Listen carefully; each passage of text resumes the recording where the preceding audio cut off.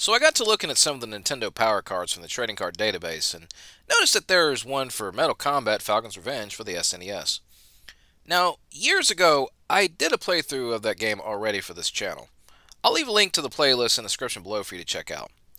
As for the matter of the challenge for Mortal Kombat, upon seeing what it consists of, it looks like I actually did this challenge already. All 3 levels of this challenge have indeed been met. So, just how fast did I do it? Well, see for yourself.